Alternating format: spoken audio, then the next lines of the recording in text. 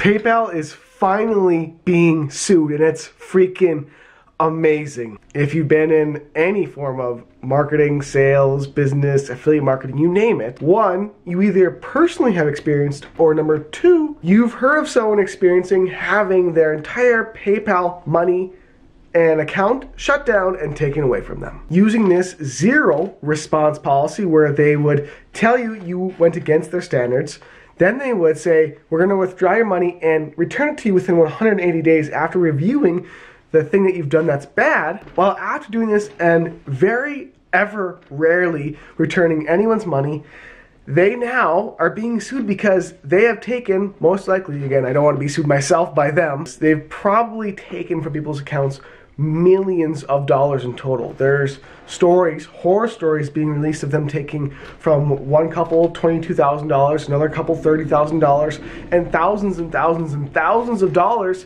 have been held, and accounts have been shut down and money never returned ever. And here's the thing, almost every single time the person whose account has been shut down or money that has been taken from them, they never went against any PayPal policies. For example, my own accounts. And here you can see that I'm not allowed to use PayPal anymore. I've done something wrong. And it's kind of funny as the lawsuit and I'm doing this video and everything's going on. What pops up? How satisfied are you with PayPal and your management of your account? Number one, extremely dissatisfied. And my dad's accounts, operating, doing business online, we've used PayPal before many times.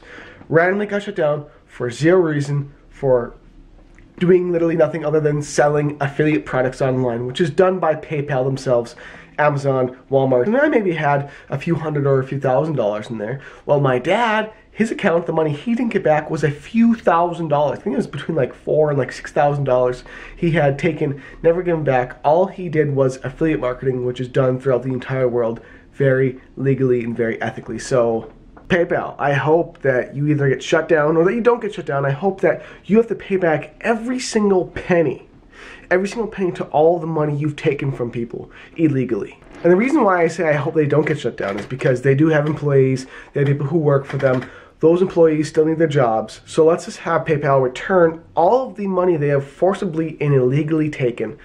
In my opinion, that's not a fact, right? It's not a fact that they've done all that. It's not a fact. Let's get that taken care of. Help us improve. Looks great. Able to find what I want. Not really, because I can't find my money or my dad's money that he had in his own account. He can't find his money. So I'm going to fill out number one on behalf of him. I'm able to complete my task efficiently. I'm going to say number one, strongly disagree because, on behalf of everyone who's had their money taken from them, being able to run their business without the money you stole. This is all opinion, by the way, but it's pretty hard to do. Tell us more? Nah, no thanks. Let's submit.